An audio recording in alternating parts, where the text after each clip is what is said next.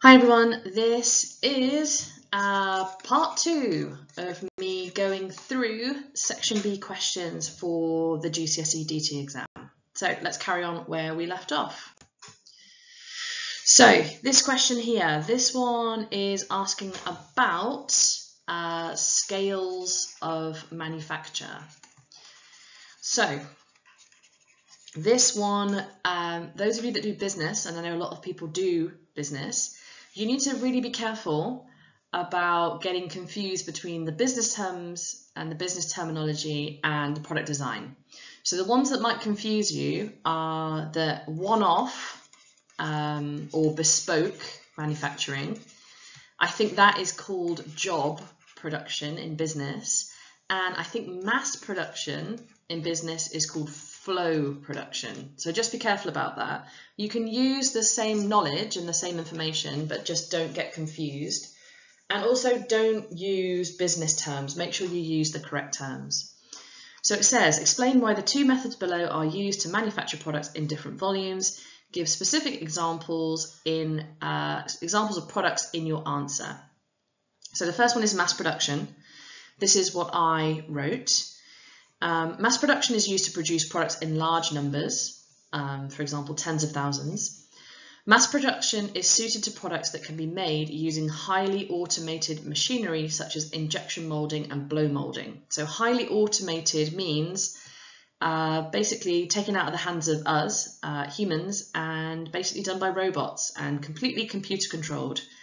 Has a lot of benefits in terms of the cost of the production, the speed of the production, the quality, but it's expensive, so it's quite a high sort of initial cost, but then the unit cost for each product, if you're making thousands and thousands of them, is low. So this will also ensure that all products are identical, so products such as toothbrushes and mobile phones, two rather random examples, but there we go, would be mass produced due to the demand. So that's important. So there needs to be enough demand for the products. So you would not mass produce, for example, t-shirts for Glastonbury, because that might only be needed for a certain amount of time and for a certain amount of people. So it needs to be a product that everyone in the world or the country is going to need. So using mass production will reduce the cost of each product due to scales of economy and the speed of manufacture. So mass production, the important points to remember there are it's highly automated, you can make identical products, the demand needs to be high, you benefit from a much quicker manufacture, and you benefit from lower cost. Right, batch production. So batch production is used for smaller amounts of identical products. Examples of products made using batch production are t-shirts and also products that will go out of date. So for example, batches of bread rolls and cakes and things like that. So this method will include the use of templates and jigs to ensure products are made accurately. Now this is important because obviously in this example, your stuff is going to be controlled by CNC or computer numerically controlled or done by robots. But here you are going to have some human input. So for example, to make sure that the pieces of the t-shirts are cut out correctly, you may have a template that someone is going to be cutting around on the material. Okay, so using things like templates and a jig is basically something, for example, if you had to drill a load of holes in a piece of wood and you wanted to make sure that they were all drilled in the correct place, you may have like something that you put over the top of the wood that has the holes in the right position, and you drill through the jig basically, and it makes sure that you can take this jig off and put it on the next bit of wood and the holes are going to be in the correct place. So the use of, these are called production aids, okay, and they are used more in sort of batch production, not used in mass production because that's where all the computer controlled stuff comes in. And it wouldn't really make any sense to use them in one-off, because what's the point? You might use a template once or twice, maybe, but you would normally use them where you're making, say, 100 of the same product. Batch production also allows the manufacturer to be flexible, as changes can be made to the design easily. So In mass production, if you're injection molding something, you have a mold which has cost a lot of money to purchase, and you're kind of stuck making that one product. If you're using batch production, say you were making Glastonbury t-shirts and then you suddenly wanted to be making Boardmasters t-shirts, you can change the design quite quickly, okay? Because you've only got a small amount, you might just need to change a few templates here or there or alter something, and off you go. So that's scales of production. Right, this is, I think, the 2021 section B. So let's have a look at this. It gives you, this is quite a common question. Table 2 shows a range of products. Again, notice that we've got all different types of material specialisms here. So we've got paper and board, we've got timber, metals, polymers, textiles, electronics, okay? So when you get something like this, make sure that you look ahead at what you're being asked before you pick the product, because it's asking you to name a specific main material, name a property of the material, and describe why the property is needed for the product to function properly. So actually, you could, if you were confident with the baseball bat or the screwdriver blade or the even the cotton t-shirt, you go for it. Like if you could say something like, for example, the t-shirt could be cotton. A property of the cotton is that it dyes easily. That means you can color it easily, change the color to appeal to the user. Okay, so that's a textiles answer, even though you're not a textile student. Ideally, you're going to want to choose this one. So my chosen product is the baby's drinking cup. Name the specific main material component. For this, because it might need to have slight flex on the little handles, you could do polypropylene, or I would say hips, again, are two good options. So name one property of the material of your chosen product. For polypropylene, you might say it's fatigue resistant. For hips, you might say it's impact resistant. Describe why the property is needed for the product to function properly. Well, polypropylene, if when the lid is being put on and off, it's going to need to flex, so it needs to be resistant to like wear and tear, and the flex on the handles and the lid. Obviously, I'm writing that really quickly. For hips, high impact polystyrene. If the child or the baby was to drop the cup, it's not going to smash or crack.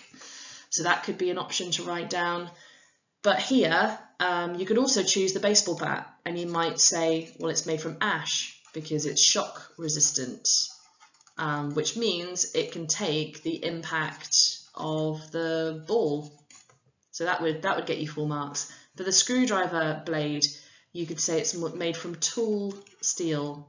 You could say that it's got good compressive strength or good torsional strength, so that when you are screwing in a screw, it's not going to fracture or break. Or you could say it's got really good hardness, so it's not going to wear away when you're trying to use it. So with questions like this, if you see the polymer one and you think, oh, I've got no idea, look at the others, and if you're not being asked to talk about fractional distillation or a manufacturing process, you can answer about a different material, okay? Right, next question. Explain 2 ways materials can be stiffened. You may use examples in your answer. This is one that can catch you out because there are quite specific answers. There's a specific bit in the book. It's right after the forces bit, and it says, how can materials be reinforced and stiffened? Here are some of the examples you could put down. So materials can be laminated.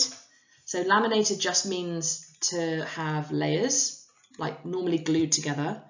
So for example, plywood, you can layer it in multiple layers, which results in a very stiff material. That would get you the mark.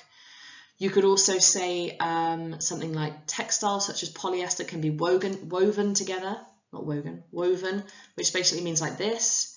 And that is called webbing, which has excellent tensile strength. So you see this in things like seatbelts in cars, because it's got really good resistance to tensile forces. You could also say that paper is laminated in a plastic pouch to protect it from tearing. So there's loads that you could do with this, and I think that's literally what I've put here. I know it's not. There's even another example here that I've put, which is cardboard can be folded and bent to increase its stiffness. So corrugated card has a folded inner layer that increases its stiffness. So inside corrugated card, you have that like fluted layer, and that gives it really good sort of strength and resistance to impacts and things like that. So if you don't know a couple of those off the top of your head, you need to make sure that you have a look at those. Another table of exciting products to have a look at. So this one is all about standard components. So rather than stock forms, which is all about like buying materials in planks or bars or sheets, these are like the bits and bobs that you need to manufacture products that you wouldn't necessarily make yourself. So all of you in your NEAs probably used some screws or maybe a hinge or an LED or something like that. Those are called standard components, and you buy them in from somewhere else, and there's reasons for that. So this question is asking you to complete just one row. So please make sure you read the question carefully, because I can imagine some people filling in all of these rows and wasting time when actually it's just asking you to do one. So looking down here, the ones that obviously we're probably going to go for are these two. So this one is a hinge, and it allows you to create a component that will open and close. It's as easy as that, like a door or a box lid. I mean, whew, the excitement here. And this one is a nut and bolt. So allows you to join materials together. Now, the important thing with a nut and bolt to mention is that it's not a permanent joining method. So you can take it apart, in contrast to something like gluing. So that makes it quite useful. The other ones here, this one is like a fastener or a press stud for joining like a closing on fabric. This one is a resistor, so it helps to protect components from too much current. So it helps to like control the current that goes around a circuit. Current, or is it voltage? I think it's current. And then these ones are like split pins or paper fasteners, and they just join bits of paper together, don't they? So it's not very complicated, that relatively easy one. I've given you all of the answers, but remember this one is only asking for one. Next question's a little bit is sort of linked to it. So explain the benefits of using standard components when manufacturing products. If lots of similar products are being used, then they can be bought in bulk and benefit from economies of scale. So that would get you a good mark. So the cost would be lower. But also, if you think you're a manufacturer, say you make tables, it doesn't make any sense for you to make screws and like hinges and things like that, because you would need totally different types of machinery. You would need to specialize in something that maybe you don't actually specialize in, you don't have the skill to do. So the manufacturer doesn't need to invest in equipment to make their own standard components. You can just buy them. They can just buy a quality product and focus on their own product. So when you buy a standard component, it will have already gone through quality control checks, so you know it's good to go. As well as that, if the consumer was to lose one of the standard components, they can be easily replaced because they're standard. You can buy them all over the place. So for example, the nut and bolt, they're quite often labelled M4, M6, M8, and you can buy these all over the world. It's a standard measurement. So relatively simple question, that one. But make sure you know what standard components are. Right, this is one that is asking you about manufacturing processes. Again, a very common question. And it's given you 6 different options this time, which is quite kind. The one that we want to go for is injection moulding. Okay, so similar to the question before, offset lithography is a printing process. Turning, you could do wood turning and center lathe turning, metal turning, but I doubt anyone knows enough detail about that to get 6 marks. Casting would be for metals. I wouldn't pick that unless you've done it in your NEA and you really understand it. Weaving is for textiles and flow soldering is for electronics. So injection molding is the one we want to go for. Now, these are the steps that you want to be talking about. A polymer stock form such as granules are fed into a hopper. We've already done this on the previous page, so I'm just going to talk through it really, really quick. Obviously, you've got the motor again, you've got the Archimedes screw. An Archimedes screw pushes the polymer down the barrel of the machine. Obviously, you've got the heat coming in from both sides. The granules are heated and they soften. Then you need some kind of mould at the end of this, and I've drawn exactly the same mould again, I don't know why. The plastic is then injected into the mould under pressure, and the motor helps to create that pressure. Remember that this process is for thermoplastics, okay? And once cooled, the mould separates and the part is ejected. So you should know that off by heart. You should be able to draw that diagram and write those steps really, really easily, okay? So make sure you know those. Right, this one's a hard question. Don't like this one at all because, again, AQA are evil, okay, and they've made this sound much more complicated than it is. So remember, again, this exam is designed for lots of different types of students who might be focusing on different things. So this one is saying choose one of the methods techniques shown in table 5. Describe how your chosen method is used to ensure quality control. So we are going to go for dimensional accuracy. Process time is to do with electronics. It's to do with like how long you develop a PCB. It's like you don't need to know it. So process time, no. Registration accuracy is all about printing. It's something to do with printing, like professional printing presses and things like that. So again, no. Dimensional accuracy is what we want to focus on. So I find this just a really confusing question. Dimensional accuracy ensures that products are manufactured within tolerance, okay? So remember again, tolerance is measured in a plus or minus. It is an acceptable margin of error, okay? So anything to do with quality control, you can talk about tolerances. Very important in manufacturing. So for example, the correct length, the correct width. This will result in less waste during the manufacturing process. A jig or template could be used to ensure dimensional accuracy. So like we spoke about earlier in one of the other questions, using a template to draw a shape over and over. Say I was drawing something like this, you might use a template to make sure that they were all correct and within tolerance. And also to help improve dimensional accuracy, the use of CAD and CAM, so something like a laser cutter, can also result in better dimensional accuracy as it is possible to achieve finer tolerances. Confusing question. Again, make sure you pick the thing that you can mildly talk something about. And if you see anything to do with quality control, tolerances is always a good thing to talk about. Right, this was in your mock, I believe. You may have seen it in past papers. This is a beautiful question. It's 8 marks. It says, before a consumer makes a product purchase, they should consider the 6 R's shown in table 6. Analyse and evaluate how the 6 R's may help a consumer make an informed decision whether to purchase or not. So I'm going to go through each of my paragraphs.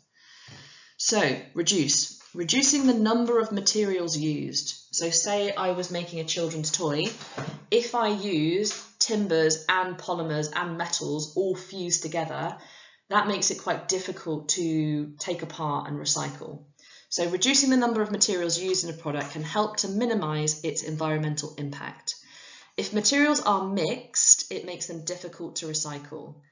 Manufacturers could ensure that their products are made from one type of polymer. For example, HDPE detergent bottles. So the lid and the bottle all made from the same polymer, which means it can all be recycled in the same way. This makes the product easy to recycle and reduces the impact on the environment. a manufacturer could also reduce the amount of plastic used in their product by making certain sections hollow. So say you were making a plastic part that looked a bit like this for some reason. Oh, say you were doing like a joystick, a really old-fashioned joystick for like a gaming console or something. This part here, rather than making it solid plastic, could you make it sort of hollow on the inside, so a hollow center, reducing the amount of plastic that's used, and maybe just have some little sort of struts or something in there that help to maintain the shape. Also just reduces the amount of plastic that needs to be used in the product.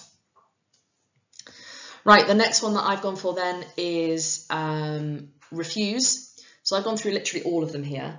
Some customers may refuse to purchase products that use finite materials. Many customers may decide not to purchase a new mobile phone due to the fact that many precious metals are used in its construction. So precious metals such as gold, tantalum is used, there's loads that are used in smartphones. These materials also come from unethical sources such as the Congo, where working conditions are very poor. If you've got any geography knowledge or science knowledge, bring it in at this point. I know I keep saying it, but you'll be surprised what you can bring in and what will get you marks. Right, reuse. Reusing products is an excellent way of reducing their environmental impact. Bags for Life have reduced the amount of single-use plastic waste generated from shopping bags. If a product can be reused and its life extended, this may encourage a customer to buy it over a single-use product. Quite self-explanatory. And I've given an example there, which is good. Next one, repair. If a product cannot be repaired when broken, then it is likely to be disposed of. This causes a huge amount of waste, with many products ending up in landfill. Always talk about landfill with AQA. It's always on their mark schemes. So if in doubt, oh no, it's going to end up in landfill, it will usually get you a mark. I've given some examples here. IKEA and Apple have recently introduced instructions that show their customers how to repair their products to extend their life. So Apple used to make it ridiculously hard for you to open your phone and actually repair components. And IKEA used to do the same because they would prefer that you threw away the old product and you bought a new one. But they got in a lot of trouble for that. So they have now issued instructions about how to repair their products and extend the life. Right, next one, recycled materials or recycling. Consumers may not be happy to purchase a product if it cannot be recycled. Packaging materials that cannot be recycled can be very damaging to the environment. So I always use the example of polystyrene, the horrible white stuff that comes in like packaging boxes. It normally has like hollow bits in it where a product fits into. It can't be recycled. It's really damaging to the environment and may affect a consumer's decision. There are now much more environmentally friendly packaging options available, such as shredded paper and recyclable plastic pouches. So any of you that have got an Amazon package lately may have noticed that they started sending like these inflated sort of plastic pouches. They are LDPE, which is very easy to recycle because they've got air in them. They help to pack out the boxes, but then they can be popped and easily recycled. And the last one, rethink. Consumers are starting to rethink where products are sourced from and the impact of this. Many consumers may be more likely to purchase a product that has a lower carbon footprint. So for example, one that has been manufactured or sourced locally. I've gone for fruit as a good example. So buying fruit that is being grown and harvested in the UK rather than South Africa would help combat CO2 production. So plenty in that question. I think that's a really nice question. Any questions about sustainability are a winner because there's loads of stuff in the news, there's loads of stuff you can talk about. Right, these are now the last questions. So this is from last year's paper. So these questions came up last year. So unlikely to come up again, but good practice of some of the technique for answering these questions. This one's interesting. It says Table 1 identifies specific processes used to remove different materials and make sure materials are cut to tolerance. So that's interesting. It's asking you about something very specific, making sure that things are cut to the right size. So choose a process, use notes and/or sketches, describe the process in detail. We are not, I repeat, not going for turning. Die cutting is used to cut out things like packaging nets and gift cards, so that is for papers and boards. Cutting by shearing, yes, can be used on metals and things like that, but it's a textiles process really, so we're going for laser cutting again. So I've kind of explained a little bit about the process, but then focused on how the process can be controlled to make sure it cuts within tolerance. So laser cutting can be used to cut through different materials such as wood, polymers, card and fabrics. A CAD file must first be created to the correct size. CorelDRAW could be used, so you could do a little doodle of like a CorelDRAW file and you could draw some sort of shapes and stuff on there, for example. A little toolbar or whatever. It says the line color must be set correctly. So you should hopefully know that red cuts and black engraves. So for example, if you did a little doodle, you could say that the red and then the inside is black. If you don't set the line color correctly, the product will not be, or the outcome will not be to a good quality or within tolerance. This is really important. The laser must then be focused. So if you almost imagine like a magnifying glass, when the sun, you can kind of focus the rays. It's exactly the same as how a laser works. So imagine this is the laser cutter. I might as well draw it over here for you. The light is kind of focused down and it needs to come to a point right where the material is. So that's the light and that's the perfect sort of cutting distance. If the material is too close to the laser, it might not have come to a point, and if it's too far away, it might like go past its point and then spread out again. So this can cause burning and all sorts of problems, and it would not get you an accurate cut. And the last thing that you need to make sure that you do with laser cutting is turn the extraction on. If you don't turn the extraction on, all of the smoke that builds up inside the laser cutter can affect the quality of the cut and the accuracy of the cut. Okay, so my doodles are absolutely terrible here, but it helps to explain the sort of process a little bit. Right, another one about forces. So remember our forces are tension, compression, see if you can think of them before I even put them down, torsion, shear, bending. Any others? I think those are the main ones, aren't they? So it's saying, describe what forces are acting on the bow and arrow in figure 3 before it's fired. So I would say that we've got tension here, we've got bending in the bow, and before this is released, we've got like compression here as the arrow is being compressed. So the string of the bow is under tension, the arrow is being compressed until it's released, and the bow is bending. So that would give you the marks, the 3 marks here. Make sure you don't start talking about things like gravity and mass and weight, okay? You need to make sure that you're talking about these specific forces. Right, this one here is another one about how materials can be reinforced or stiffened. Was a question earlier on, I think it was in video 1 or it might have just been in this video. But there are specific ways. So the ones that I've put here, materials can be reinforced by being laminated. So thin layers of wood can be layered together to produce a material with better resistance to bending, like for example, plywood. And I've given another example here. Paper and card can be laminated in a polymer pouch to increase its resistance to tearing. Really easy. That would get you the full marks. So specific ways of how things are reinforced. Important that you know those. Okie dokie, explain the purpose of a template. So we've spoken a little bit about templates, about how it might be the shape of, for example, like a t-shirt or something like that. And why would you bother to use a template in the first place?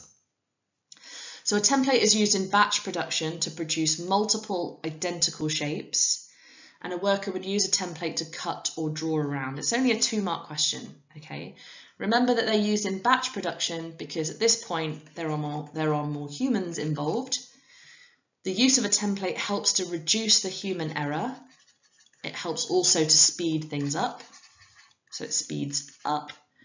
The template that you use might be made from a plastic or a metal, especially if it's being used multiple times. But that's basically what a template. Lots of you will have used templates in your NEAs. You may have laser cut a template. That's what this is referring to, okay? Right, this question. Explain how the two factors given below would be considered when selecting materials or components. Availability.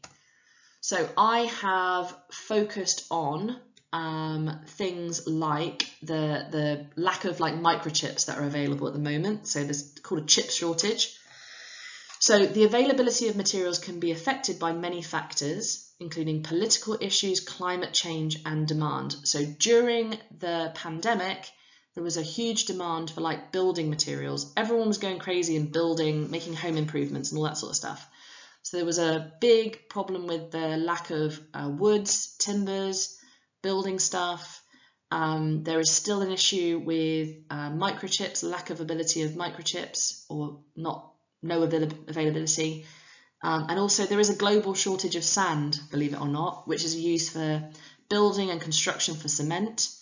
So you need to carefully consider the availability of materials, and if there's political issues in a certain country, so for example in maybe Iraq, where we get a lot of oil from, that can cause issues with the availability of that material, okay? So it's important that manufacturers select materials and components that are readily available, or their production of their product could be slowed down significantly. This can be seen in the low availability of silicon in microchips and the effect this has had on electrical products over the last few years. So you could not get a PS5 or an Xbox Series X literally anywhere. You couldn't get them. You couldn't get the new graphics cards. You couldn't get the latest, electronic goods because there's literally no microchips available. So lots of manufacturers made the decision to use older graphics cards or older chips so that they didn't have to make brand new ones because there was a shortage. So the availability of materials is very, very important. Right, now we're looking at the cultural and social factors. So social factors must be carefully considered when selecting materials. This one's important for all of our people who are vegan and people who just are very conscious of the effect that materials can have on animals. The use of animal products may offend some consumers, like the use of leather and fur and things like that. Products that are tested on animals could also affect the popularity of the product. So cosmetics and things like that are tested on animals, that can be, it should be a major issue for everyone, but it can be a major issue for the manufacturer because it may reduce the popularity of the product. And more than ever, people want to know where materials are coming from. So this is a great example. It's like, I can't remember, the logo is like something like this, FSC, and it's like a tick or something. I can't remember exactly what it looks like. But FSC means the Forest Stewardship Council. And if you see any card or paper or wood that has the FSC Forest logo on it, basically means that it's come from a sustainably managed forest. So it's not like the rainforest that is just being chopped down at a horrendous rate.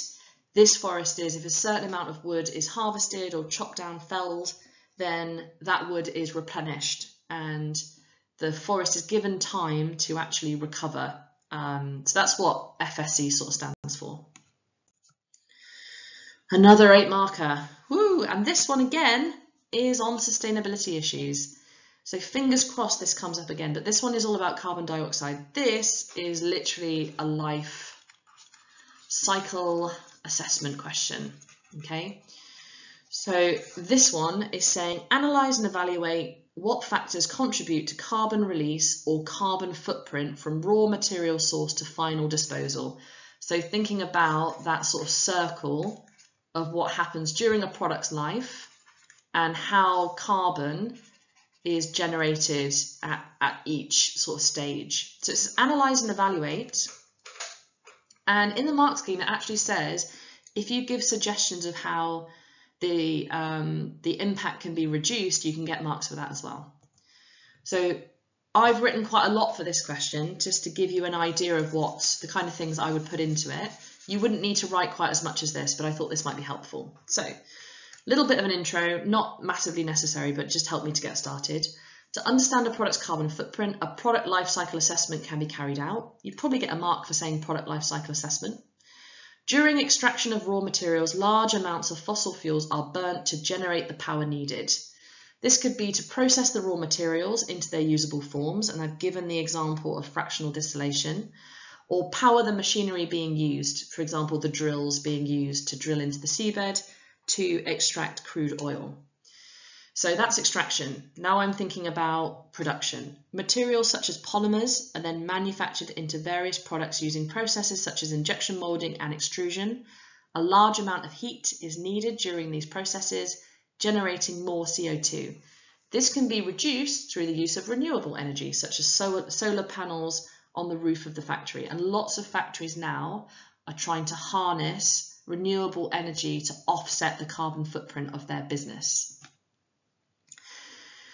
Right, these last few paragraphs. Products then need to be transported around the world. So this is all about transport. This is usually done by air, road, or boat, and all of these require fossil fuels. So here we go. Here's me talking about how it can be offset.